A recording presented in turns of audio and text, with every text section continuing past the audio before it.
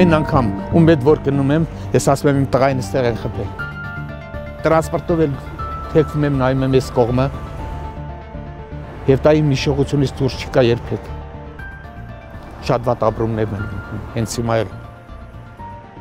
Իմ տղային խփել են հենց ստեղ, որտեղ ձեռք սպարզել եմ։ Երկին զորքերի ոստիկանը ընդեղից խփել է իմ տղայի փորի մեջ, որովանյային մեջ, իմ տղան հետ է եկել 2 մետր բարդուրից այս կողմ եւ ընկել է։ Ուղիղ դիմահար գնդակ արել են, ուրիշ ոչ մի բան։ Մարտի 1-յան արյունալի հետընտրական բախումներից 9 տարի անց, ինչպես Գորգլոյանի, այնպես էլ սպանված մյուս 9 քաղաքացիների մահվան համար որևէ մեկը պատասխանատվություն չի կրել։ Գործով նախաքննությունը շարունակվում է, հանցագործությունը բացահայտելու ուղղությամբ կատարվում են անհրաժեշտ քննչական ու դատավարական գործողություններ, Ազատությանը վստահեցրին հատուկ քննչական ծառայությունից։ 2008-ի գարնան ողբերգական դեպքերն ուսումնասիրելու համար տեղի ունեցածից 8 ամիս անց նախագահ Սերժ Սարգսյանի հրամանով ստեղծվել էր փաստահավաք խումբ, որի կազմում էին մարդու իրավունքների պաշտպանի, իշխող կոալիցիայի, ինչպես նաև ընդդիմադիր ուժերի ներկայացուցիչներ։ Ժառանգություն կուսակցությունից խմբում ընդգրկվել էր Մարտի 1-ի գործով մի քանի ընդդիմադիրների պաշտպանող փաստաբան Սեդա Սաֆարյանը։ Որևէ պարտավորություն Մարտի 1-ը բացահայտելու կապակցությամբ իշխանությունները չունեն, եւ այդ պարտավորությունը չբացահայտելու պարտավորություն նաև մի տեսակ ստվերեց փաստահավաք խմբի աշխատանքային գործունեությունը, որովհետև այդ գործունեության մեջ շատ մեծ տեղ էր գրավում իշխանությունների կողմից նախաձեռնություններ ունենալը։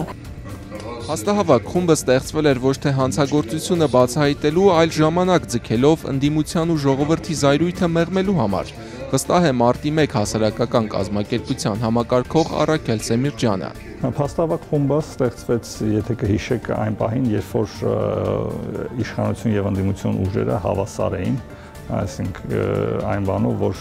իշխանությունը չէր կարողանում դիմանալ եւ միջազգային հանրության եւ ժողովրդի ճշմարանը Մարտի 1-ը բացահայտելու համար, փաստահավաք խումբը դրա համար ստեղծվեց։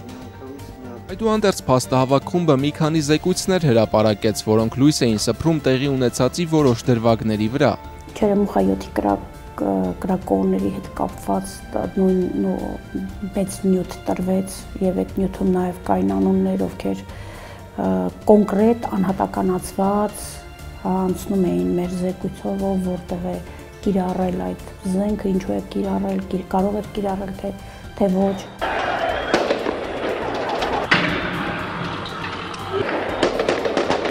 Ձեր կրակոցի արդյունքում։ Ին։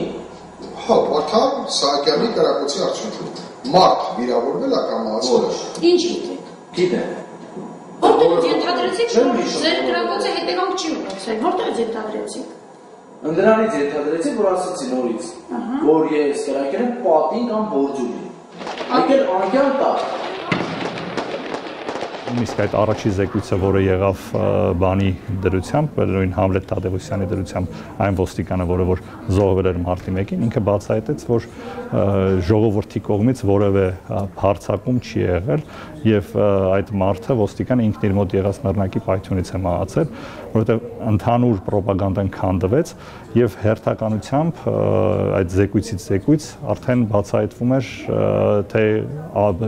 առանձին դրվագներ ինչպես է եղել սպանությունները, ինչպես նաև օլիգարխների մասնակցությունը, բանակի մասնակցությունը։ Ձեր պրակտիկայում եւ հրամաններով այնպես շատ է, որ դուք մեքենայի բագաժնիկով ավտոմատները բերեք եւ բաժանեք փողոցում։ Հա, այդպիսի բաներ են։ Այդպիսի բանդայի միջի եղել ելավ։ Ես չգիտեմ թե ինչ է եղել, ես հրամանը ստացել եմ, ես հրամանը կատարել եմ, զինվել ու պահպանել կառավարության շենքը։ Всё, это моя задача, это моя функция։ 2009-ի հունիսին 8 ամսվա աշխատանքից հետո նախագահ Սարգսյանի որոշմամբ փաստահավաք խումբը լուծարվեց։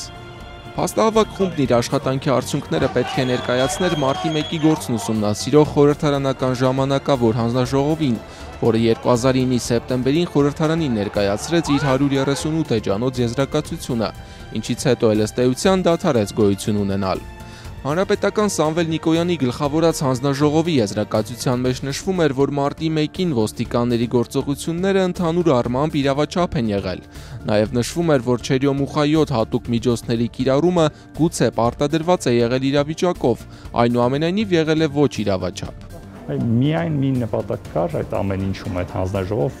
իշխանությունների կողմից, որ ժամանակ ձգեն մինչև ընդդիմությունը կթուլանա եւ ընդդիմության մեջ հնարավոր են խժդժություններ մտցնել եւ կարողացան նրանք դա անել։ Մարտի 1-ի բացահայտման անհրաժեշտության մասին վերջին 9 տարիների ընթացքում բարձրաձայնել են տարբեր պաշտոնյաներ։ Խոսքս վերաբերվում է Մարտի 1-ի դեպքերին։ Ակնկալում եմ նոր թափ եւ ընդգծված ակտիվացում նշված դեպքերի բացահայտման հարցում։ Նախկին գլխավոր դատախազ, այժմ քննչական կոմիտեի ղեկավար Աղվան Հովսեփյանը գործը բացահայտված էր համարում։ Մարտի 1-ի գործով բացահայտումները բոլոր իրականացված են, իհարկե կան չբացահայտված առանցին հանգամանքներ, որոնցով կան լուրջ խոչընդոտներ հենց դժողների կողմից հարուցված։ Նախորդ գլխավոր դատախազ Գևորգ Կոստանյանն էլ տղամարդու խոստում էր տվել, որ առաջընթաց կլինի։ Ասեց տղամարդկային խոստում եմ տալիս, որ սայլը տեղից կշարժվի։